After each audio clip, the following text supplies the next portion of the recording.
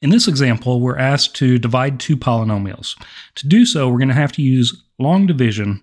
And why I know that is because of this denominator being a second degree polynomial. So to accomplish this, let's go ahead and set it up.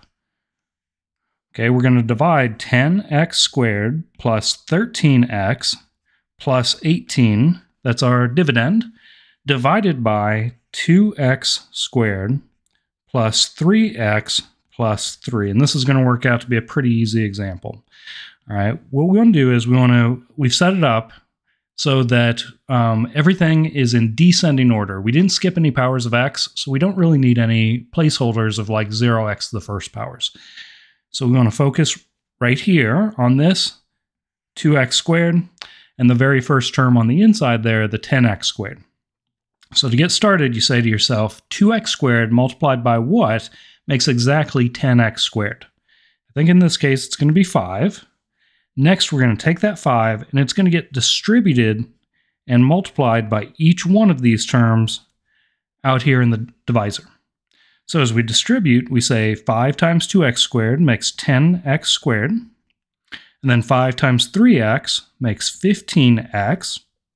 And then 5 times positive 3 makes positive 15.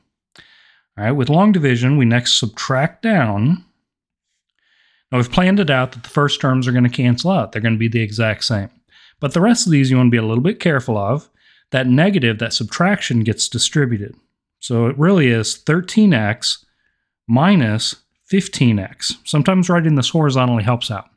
So 13x's minus 15x's, combining those like terms, leaves us with negative 2x's.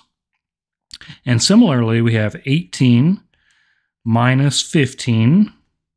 That negative gets distributed again, so we're going to get positive 3 down here. Now, because our divisor has an x squared, and what we're left with down at the bottom only has x to the first power, that means we're done. All right, next, let's go ahead and identify the 5. We call that our quotient. And that's going to correspond to the q of r.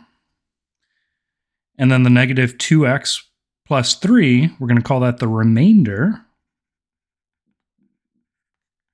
And that's going to correspond to the r of x. So we can always rewrite our long division there as the quotient plus the remainder, negative 2x plus 3, over the divisor, the 2x squared plus 3x plus 3. And, kind of the first box goes, the q is going to be 5, and the second box, the r of x, is going to be negative 2x plus 3. So I hope this helps out. Good luck as you're working on dividing polynomial functions.